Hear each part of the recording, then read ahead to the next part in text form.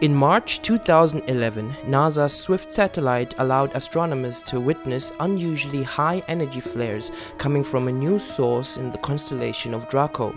The source of the energy flares was what is known as Swift J1644+57, and it was caused by the awakening of a distant galaxy's dormant black hole, according to NASA.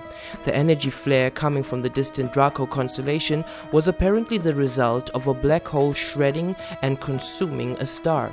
Most galaxies have black holes in their center, including our own. When a star is pulled towards a black hole, it is ripped apart by the intense forces at work. Gas is formed into a disk that swirls around the black hole. Some particles may escape the black hole and form jets of matter traveling at velocities close to the speed of light.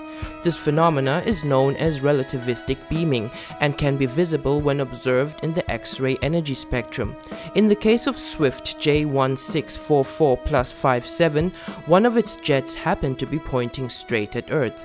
When the phenomena was first observed on March 28, 2011, astronomers believed they were just regular gamma-ray bursts often associated with the death of a star and the birth of a black hole somewhere in space. But as they continued their observations, the astronomers realized it was what they believed to be tidal disruptions of a sun-like star seen as beamed emissions, according to NASA.